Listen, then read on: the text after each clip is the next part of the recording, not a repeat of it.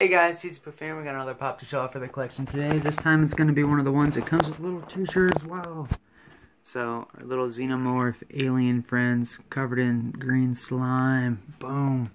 This was one of the 40th anniversary alien things. It was a Target exclusive, as you can see on the box there. Might as well keep it up so you can at least see all that fun stuff. Little Xenomorph head, all the eggs, everything, boom. What we're actually getting inside there.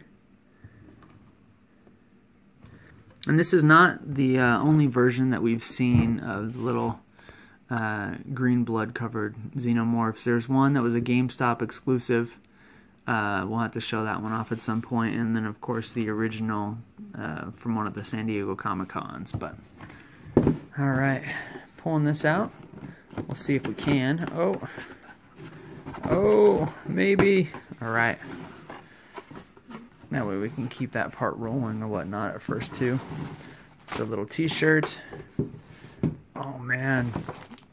That's pretty dope for the pop, but pulling it out, that way you can see all the fun art. Cool little Xenomorph. The alien on there. It's super cool. And then look at the amount of blood splatter.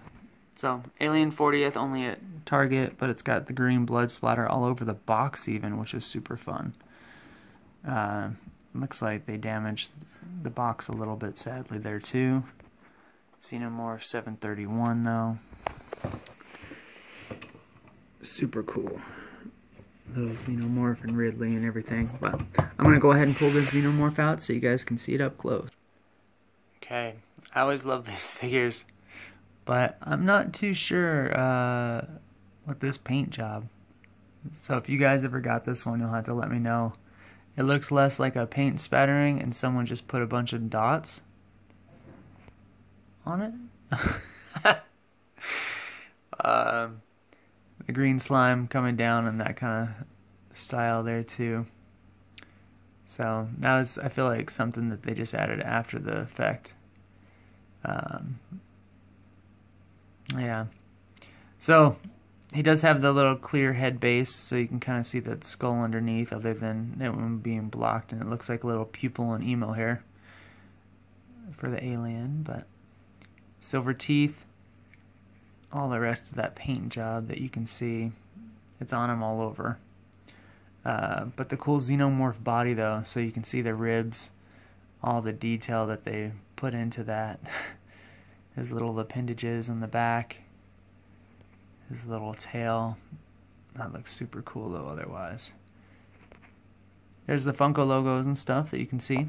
And he does come with a base, and he is very top heavy, but I feel like he can balance as well, so maybe we can see him balance properly like that. Whoa! You can see him moving. But there's the Target exclusive green splatter for the Xenomorph. So definitely let me know what you guys think of this variety. And with that being said, that's it for this time. Hope you guys enjoyed, and I'll see you later.